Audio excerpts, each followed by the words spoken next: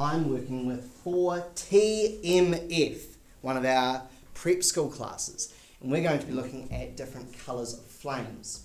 And we might come up with some ideas for what these ideas are used for in the real world, maybe for some fun things. And then the next time we meet, we're going to be looking at which certain chemicals make certain colours. We're going to try and relate those ideas together. I'm going to turn the lights out, which will make things a bit easier. I have a Bunsen burner going here with a blue flame, which we'll see very shortly, which is the hottest type of flame that a Bunsen burner can have. And I'm going to put some different chemicals in it. Now, can everyone see the smiley face on the board? Yeah. Yes. Yeah. When I tell you to, you have to look at the smiley face, please, not at the experiment. Okay, there's one time where I need you to look at the smiley face and not at the experiment, please. Can everyone do that? Everyone look at the smiley face now? Awesome. Everyone look back here. Cool. So I'll tell you when to look at the smiley face. I can't see the fire. Changes, doesn't it? Okay. My first chemical that I'm going to play with, as it were, that I'm going to show you, is called zinc. And zinc is a type of metal, but it can be broken down into a very fine powder. Now, have a look at the type of blue that we've got there and see if anything changes when I do this. Whoa. Okay, some sparks, Oh, and it's light blue. it's a light blue. Good. Can you see the light blue at the tip?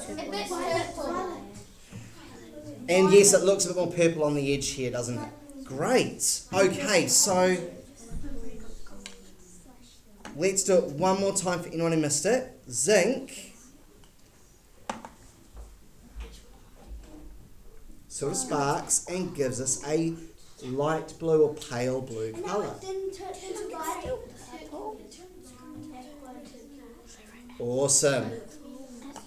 Okay, that's chemical number one. We'll write something about that later. Chemical number two is called magnesium. Now this is a piece of metal, just like a little bit of ribbon. Okay, this one is where we have to look at the smiley face. So all eyes on the smiley face, please. Now you're going to be tempted to look back at this. If you do, remember to look back at the smiley face straight away.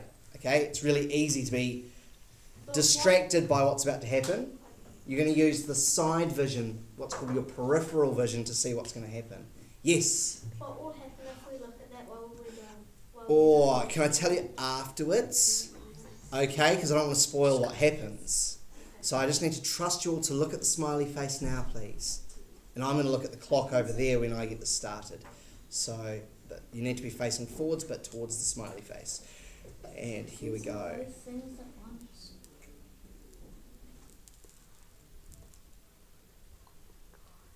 Can everyone see it in their peripheral vision? Yes. It was white. It was white, and it was really, really bright. Like, what's also really, really bright that we're not allowed to look at? Light bulbs. The stars. The stars, we're allowed to look at the stars though. A really strong torch. A really strong torch, we shouldn't look straight at those. Someone did say it, but I didn't see a hand up. The sun. The sun. So it's not as bright as the sun, of course, but if we look at it for too long, it hurts our eyes like the sun does. Okay, my next chemical for you, so that was magnesium. And by the way, I left a little bit of white ash looking stuff down there. My next chemical for you is iron powder. Now, iron sounds like it should be really boring, doesn't it? Because lots of things are made of iron. It's a pretty boring chemical, really. So this one here, I'm going to ask, this gives you a hint that it's not that boring. I'm going to ask you two just to move a little bit further away, please. Yeah, I can't exactly see. Then you're allowed to stand if you can't see. Okay, but it also is being videoed so you can see it better. Yep, that's great, guys. If you just, maybe if you kneel down, you're just going to be able to see it really well. Awesome. So this one is iron filings, very fine iron powder. And here we go. This might remind you of something. Oh, the Brighton fireworks.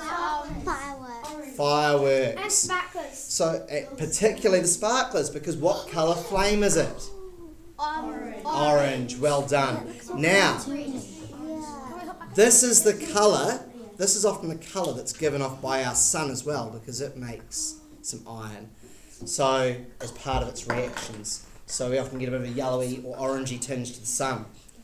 Okay, so what do we think? We got 3 different colours there. What were our 3 different colours? Our first one was orange and blue, then it was turquoise and violet, and then it was really white, and then it was orange sparklers. Love it.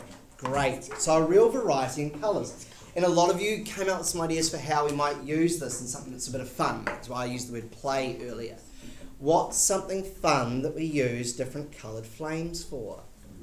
Fireworks. Fireworks. Cool. But that's only 3 or 4 colours. That's not many colours. When I see fireworks, I see all sorts of other colours. What other colours do you see? Orange. Orange Purple, and blue. blue and Red. and Green. green. Turquoise. Which is sort of a greeny, bluey colour. Purple. Sometimes violet with a mix of aqua. Awesome. So a whole range of colours. Sorry if I didn't go to you because we'll just move on. So there must be other ways to make other colours, and that's what your experiment is going to be about. And your experiment's written up on the board around the smiley face. What we're going to do is we're going to get one of these wires with a wooden handle. I'm not sure if you can see that on the camera, but that's okay. And we're going to heat it to start with. That's just to make sure there's nothing left on it. Okay? We burn ourselves. Not if you hold the wood. If you hold the metal, you will. So we must hold the wood. Then what we're going to do is we're going to carefully, making sure we only put it in the jar, not next to it, because that will hurt. We're going to collect some of the chemical at each lab station. And we're going to, I'll just drop that, see? And we're going to put that chemical in the flame and see what colour it gives us. Orange. That's an even more awesome orange, isn't it? Yeah. They call that colour amber, actually. It's the colour they used to use for the middle light bulb in traffic lights. Okay. Then, Look. after your set's glowing, after you finish with scooping it in and seeing the colour that it goes, 2 taps, 1, 2 on the wooden board underneath, and then you're ready for someone else to have their turn with it. Okay? I'm going to show you how careful you have to be with your observations. The next one is a really, really faint colour. It's very hard to see. So, what do I do first? What do I do with the wire first? Twice. Oh, I've already done the tapping, but well done. Heat it. And let's say a count of 5. 1, 2, 3, 4, 5. Okay. Then we're going to collect a little bit of that chemical. And this one's actually quite hard to get because it's quite a fine chemical. Of course, for a demo, it's not going to work, is it? This is a very hard colour to see. Oh, that didn't. Red. That went red. That one there went red. That actually was due to something else. That one's not meant to go red. Oopsie. There is a red one out there, so there must have been what we call contamination on that one. Yeah, that's what it's meant to be. What you just said is what it was meant to be. But we observed red, didn't we? Yeah. So we'd write red down because that's our observation. And then we'd ask someone else why we got the wrong answer. And the answer is that we got the right answer, it just wasn't what we expected. Okay, here we go. Let's try again. It's not behaving for me. It's always the way when you're doing a demonstration, isn't it?